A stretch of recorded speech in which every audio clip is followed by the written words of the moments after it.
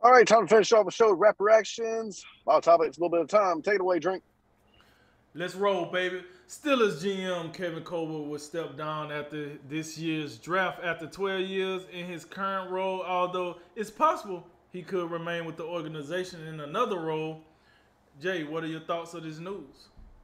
Hey, whoever gets hired, I hope it's kind of understood that Mike Tomlin is that dude. So don't come in here think we gonna mess up the vibe to what the Steelers do. This man ain't had a losing season in what 15, 16 years, no matter how things are looking. So I just think that does have to be understood. Whoever takes that job.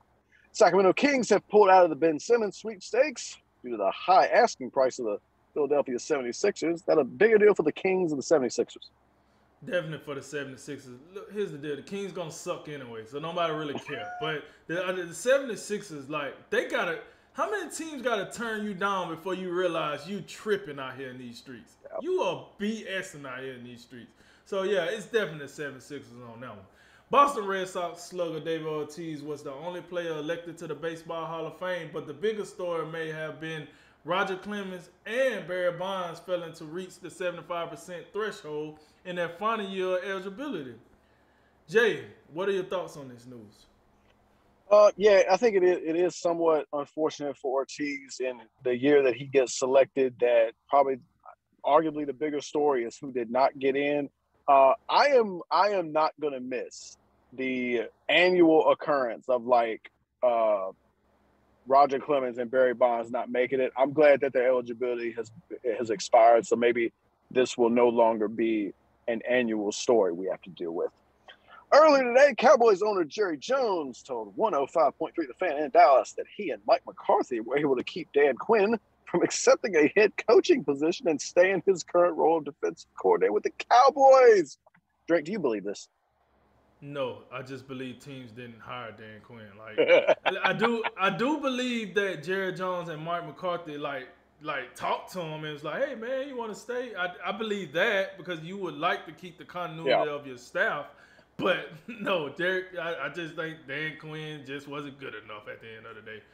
Golden State Warriors forward Draymond Green has joined Turner Sports and will work with the NBA on TNT crew when his schedule permits.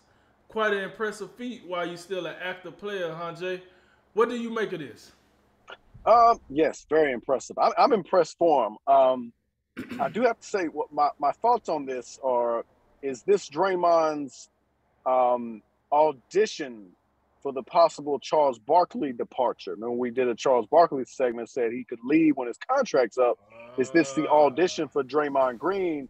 And I do think like Draymond Green, I think he makes sense. I don't know if he's got quite the personality of Charles Barkley, but I think he's that type of persona that could come in there and have great success. That's what I'm thinking on that. The Ravens have hired Mike Macdonald as their defensive coordinator. Macdonald coached with the Ravens for 7 seasons before running the Michigan defense last year. I guess he really loves the hardballs, right, Drink? Yeah, man. Or he must have hid them bodies for the hardballs. So the hardballs really love him something because they keeping him employed. So I don't know. It's a little iffy there. But listen, I'm just messing around. Look, Mike McDonald, very good. Listen, he did his job when he was with the Ravens. He went over to Michigan. Michigan had the best defense they had in the Jim Harbaugh era. So clearly, God know what he's doing. And best of luck to him. But I think what this signifies is probably the end of the Jim Harbaugh era with Michigan. If he decided to move on, it's probably because Jim Harbaugh is deciding to move on too. So yeah, rest in peace with that. Major League Baseball will not require minor league players to be vaccinated against COVID-19. You approve of this news? You approve of this news, don't you? Oh, I do. I think everyone should have that choice. I don't think it should be the thing where, hey, take this medicine or you can't have a job. Yeah, I'm not with that. The thing I'd like for us to progress to the part where now the support staff and all those other folks. I'd like to see them to have the same rights. That's what I think. Los Angeles Lakers forward Carmelo Anthony took exception to some fans' excessive heckling during last night's road loss to the Philadelphia 76ers, who still have Ben Simmons. What's your take on this? Well, why is Ben Simmons still there? Look, so Here's the thing, right? I think fans are allowed to express themselves, but it's a line. But then I also think, these NBA players, I got it that these fans are right on top of the court, but some stuff got to be able to roll off your back because, listen, these NBA players be saying some of the wildest stuff to referees and then don't expect to get thrown out the game. But then, you don't focus on the fan that much. I'm with you. If a fan touch you, get them up out of here. Fan approach you on the court, get them out of here. But depending on what the fan is saying, they should be allowed to say some things. I mean, they only sit courtside. Those seats are pretty expensive. So, they should be allowed to say something.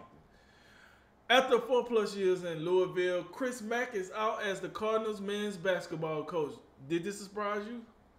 Yeah, I didn't see this coming. Mack's career at Louisville got off to a pretty good start, NCAA tournaments and all that, but it seems to have really taken a downturn since the pandemic started. They're 11-9 this year. So, yeah, somewhat a little bit surprising, but yeah, that's it. The combined 20-76 records of the Detroit Pistons and Orlando Magic collide tonight in Orlando. Who loses, Drink?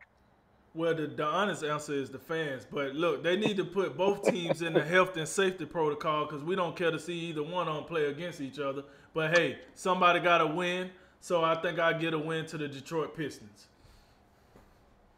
All right, that concludes tonight's Drink of Wisdom. As always, like, listen, share, subscribe, and thank you for joining us. I'm Jay Wise in a car. And I'm Nathan Drinker. And remember, make tomorrow better than today and make today better than yesterday. And you know what we gonna do. We gonna holler at you until next time, baby. And ladies and gentlemen, this is a Drink of Wisdom. And Jay is in his car.